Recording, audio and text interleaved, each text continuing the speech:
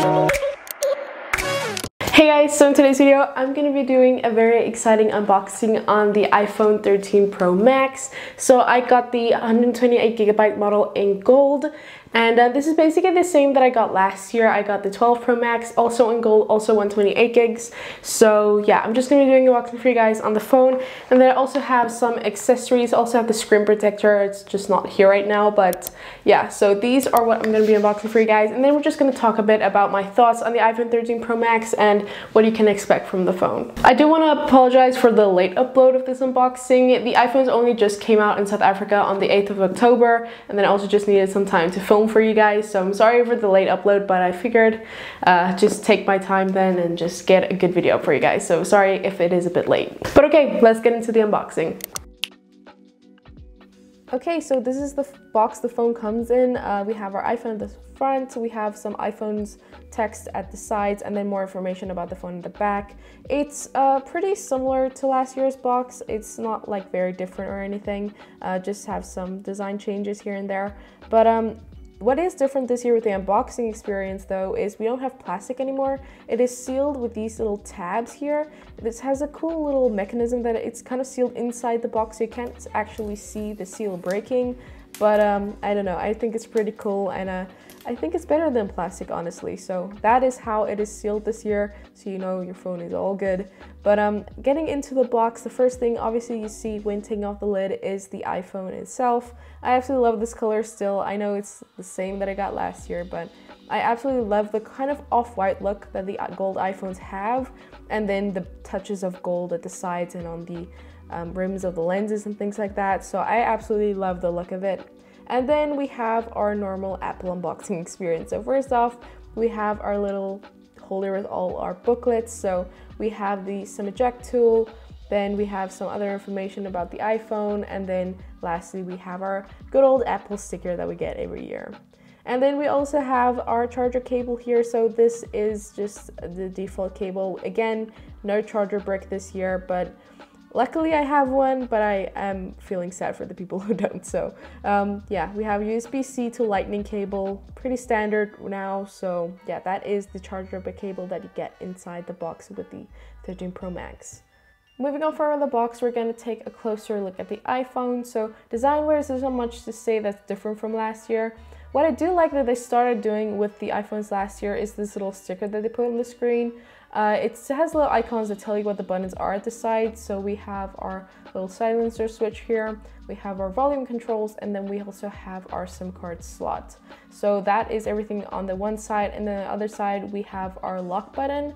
Here in South Africa, we don't have that 5G antenna band that most of the iPhones have in other countries, just because 5G really is just not optimized here yet. So that is something that is missing with this iPhone, which you'll see probably in other people's unboxings.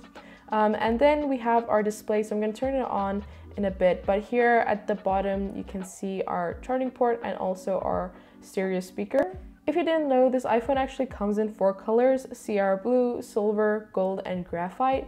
Sierra Blue is a new color that they added this year, and it's actually a beautiful color. I just decided Gold's just my favorite, but yeah, you have 4 colors. I did also just want to show you guys the screen protector that I got. So it's from this brand called Move. I don't really know, I got it from the iStore, so but it's actually really nice. So here you see you have the preparation booklet thing, and in here you also have some of the application tools. So you have your cleansing wipe here, and you also have your sticker that kind of takes the dust off, and then we also have our microfiber cloth.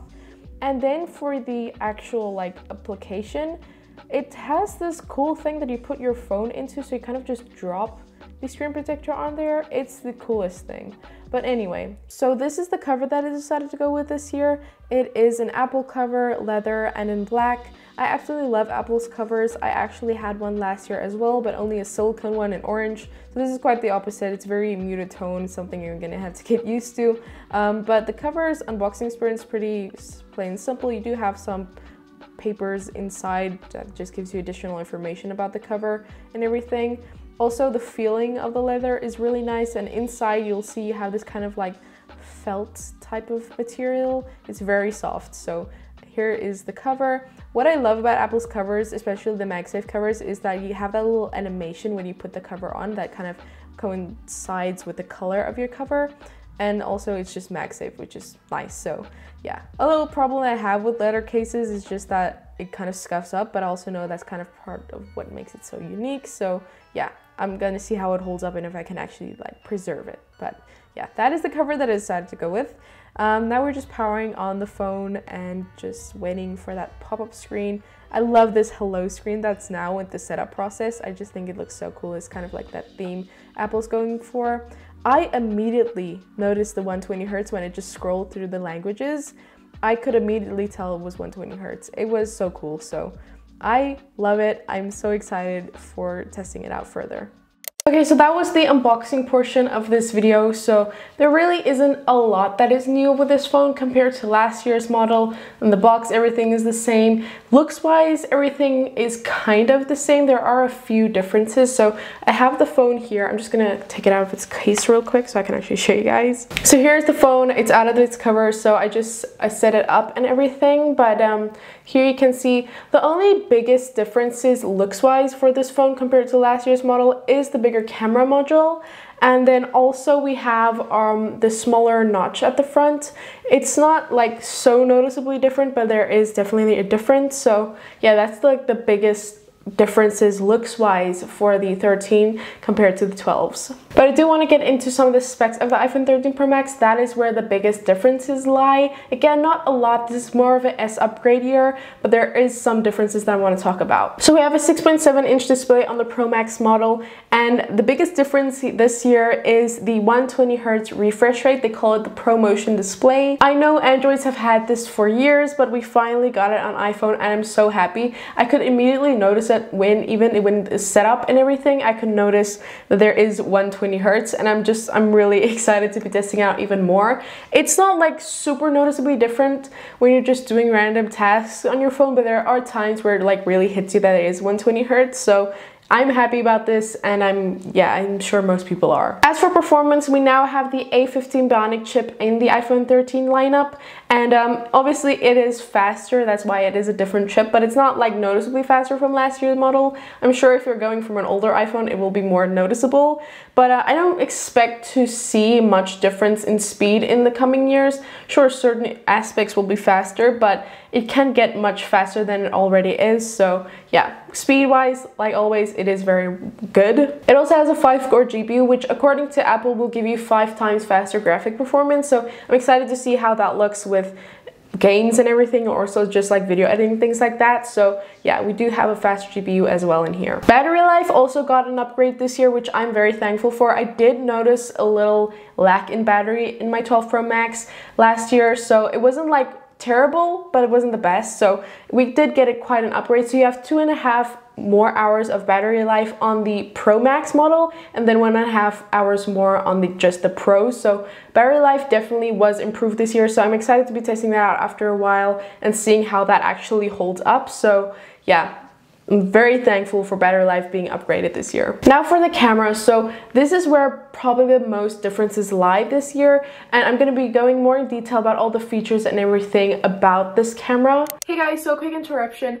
I was planning on talking a lot about the cameras in this video, but I decided I was going to do a separate video on that because there is a lot to say about the camera, so I thought having a separate video for that would probably be better. So yeah, I didn't talk about the cameras in this video, but there are some improvements. We now have a lot of new features. 3x zoom is now in.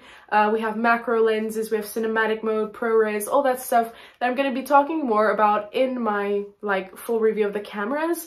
So that will be coming, and just didn't film that in this video because I was planning on including it, but like it just didn't work out. So yeah, the cameras are better definitely this year, and I'm really excited to be testing out the rest. Like I've said, I haven't had the phone for that long, so yeah, definitely be on the lookout for that video. And yeah, that's basically all I wanted to say for this. Oh yeah, and this is being filmed currently with cinematic mode on the selfie camera of the iPhone 13 Pro Max. So far it looks pretty good. I'm still testing it out and everything, but I feel like it looks pretty good with the blurry background and everything. Again, this is like the selfie cameras, not even the back cameras. I'm gonna switch over to the back camera so you can actually see what it looks like with cinematic mode. So this is cinematic mode on the back camera. I'm pretty sure the difference in quality is gonna be noticeable from the back. So let me know you guys think, and also leave a comment down below what you guys would like me to discuss more in like the full camera review. If there's something that you're more curious about, definitely leave a comment down below and I would love to include that in the video. But yeah, that was just my quick little interruption because I didn't want to just like leave the camera out completely, so I didn't forget. I was planning on including it, but just separate video I think will be better. So yeah, just that was all. We can get back to the video now. If you don't know, last year's models with the Pro and Pro Max, there was some differences within the camera between the two models, but luckily this year with the Pro lineup, all the cameras on the Pro and Pro Max are exactly the same, which I think is really nice. So if you were wanting to go for the Pro, you don't have to worry about missing out on any features. Let's be honest, if you had a 12 Pro Max like I did last year, you don't need the upgrade really. The only biggest thing you might want to upgrade for is the 120Hz display and also the camera system. So the camera is probably one of the biggest things that did change this year. We got some cool new features and everything that I want to discuss, since that is probably one of the biggest things that changed. So yeah, that was my unboxing on the iPhone 13 Pro Max and some of my first impressions. I really hope you guys enjoyed this video. I'm very excited to be testing this out further. I might do a review in the future that's a bit more in depth about my personal opinions and everything. So yeah, this was just the unboxing portion and some key things I wanted to discuss. Like I said, it's not really necessary to upgrade from the 12 Pro Max to the 13 Pro Max or even just like the 12 Pro or anything. You still have amazing performance and camera and everything on that model. The only reason I really upgraded was because I have this YouTube channel. So without this, I probably wouldn't have upgraded. I do recommend this phone a lot though. I absolutely love it. 120Hz has been amazing and everything, and also the cameras. So obviously not big of differences compared to last year, but I still love this phone. If you were still on 11 or something, I definitely recommend you upgrade if you can. The design of this iPhone since the 12s came out, this has definitely been my favorite. I know we have some older iconic like models like the 4s and everything, and then we also have like the 7, which was personally one of my favorites, like the little one, the Plus. Those are some of my favorites, but this definitely beats all of them, the square design and everything, and I'm excited to see next year's model because we've seen some cool rumors there. So yeah, I just wanted to say I do recommend this phone. I absolutely love it, but you do not need to upgrade if you don't want to. But okay, I hope you guys enjoyed this video. If you did, give this video a thumbs up and comment down below any other questions you might have for me regarding this phone. Definitely subscribe by clicking on the icon on the screen. Click on the playlist to see all of my other tech-related videos and click on the video to previously uploaded video. I'll see you guys next time. Bye!